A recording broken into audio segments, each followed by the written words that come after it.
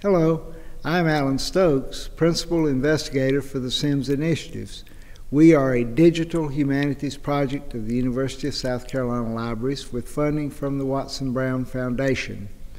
In celebration of Halloween and to promote our website, we are reading one of William Gilmore Sims's ghost stories throughout the month of October. Grayling, or Murder Will Out, is a part of the author's short story collection, The Wigwam and the Cabin. At this point in the story, the assumed murderer of Major Spencer has just been apprehended aboard a ship bound for England. Calling on national loyalties, the Scotchman McNab, along with some other British passengers, has been pleading with the English captain to not give him up to his American accusers.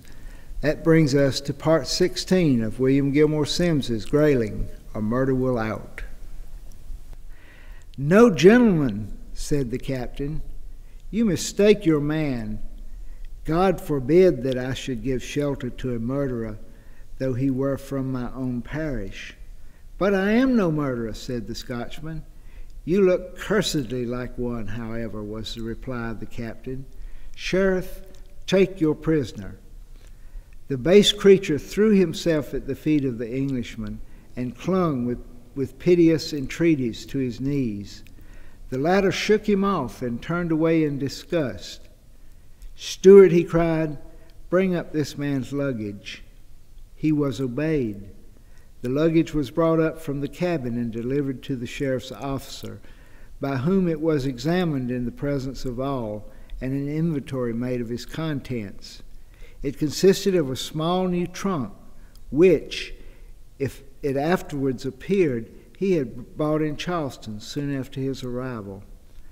This contained a few changes of raiment, 26 guineas in money, a gold watch not in repair, and the 2 pistols which he had shown while at Joel Sparkman's campfire, but with this difference, that the stock of one was broken off short just above the grasp, and the butt was entirely gone. It was not found among his chattels. A careful examination of the articles in his trunk did not result in anything calculated to strengthen the charge of his criminality, but there was not a single person present who did not feel as morally certain of his guilt as if the jury had already declared the fact. That night he slept, if he slept at all, in the common jail of the city. Chapter 5. His accuser, the warm-hearted and resolute James Grayling, did not sleep. The excitement arising from mingling and contradictory emotions, sorrow for his brave young commander's fate, and the natural exultation of a generous spirit at the consciousness of having performed with signal success an arduous and painful task, combined to drive all pleasant slumbers from his eyes.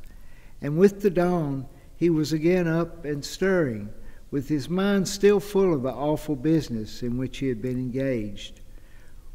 We do not care to pursue his course in the ordinary walks of the city, nor account for his employments during the few days which ensued, until in consequence of a legal examination into the circumstances which anticipated the regular work of the sessions, the extreme excitement of the young accuser had been renewed.